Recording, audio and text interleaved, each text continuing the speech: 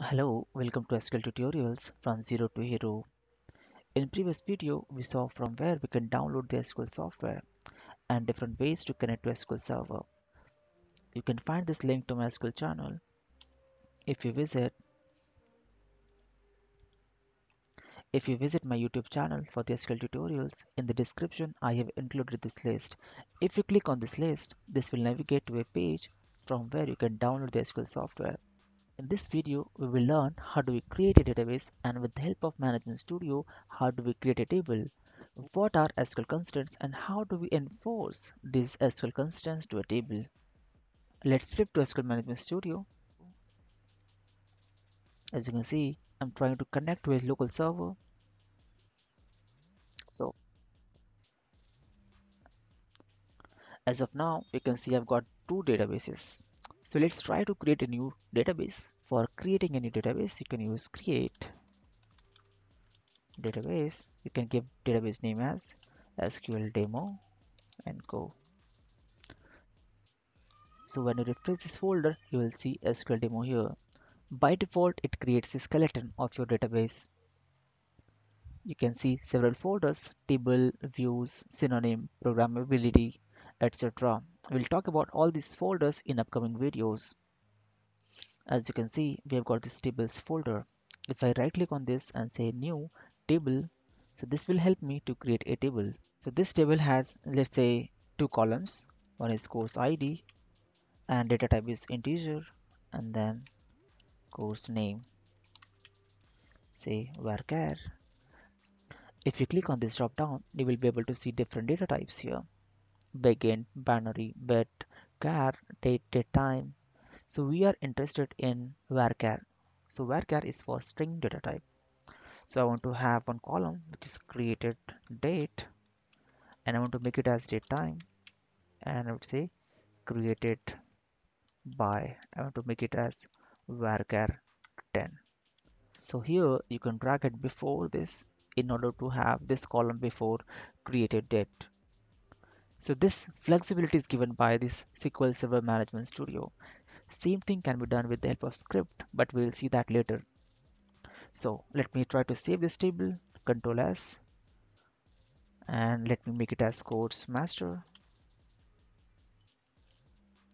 So if I refresh this folder tables, I should be able to see one table here, course master. If I edit it, let's try to insert some record to this one. And as of now, I will have to type each and every field here. So course name say SQL, created by say Akhil, and created date say 2019, say 2021, 4th, and today's 3rd April. All right. So now if I click on this and say select top 1000 rows, so this will help you to get all records that you have inserted so far. So far you have seen how do we create a database and how do we design a table, and we can see what records have we inserted to this table. So let's flip to design mode, right click and say design. For created date, we have date time. So what I want to do is like when user inserts, I want to have current date inserted automatically. And I will go to default value or binding and I'll say get date. If I go to this tab and type select and get date, which is inbuilt function. So if I execute it, this is giving me current date. So I want to enforce this default constraint to this one. Let's save it, Control S. As of now, you can see we have got this star. That means this design has not saved yet. Let's try to insert a record here to say my SQL, okay, and let's execute it. Right click and then execute SQL. If you see, by default, it inserted this value. So far, we have created this table and we have enforced one default constraint to this one. Let's see behind the scene what are the script that is getting created for creating this table. If you see, by default, SQL Server Management Studio have created this script.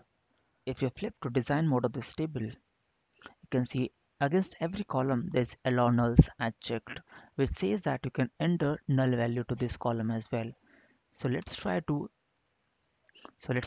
enter one record. So let me put course ID as null and here SAP BODS and say author is Akhil and enter. Right click and execute SQL. So you can see we are able to insert null record as well. But I don't want to have this course ID as nullable. So let me delete it. And here, let me uncheck this checkbox. So Control S, let me save it.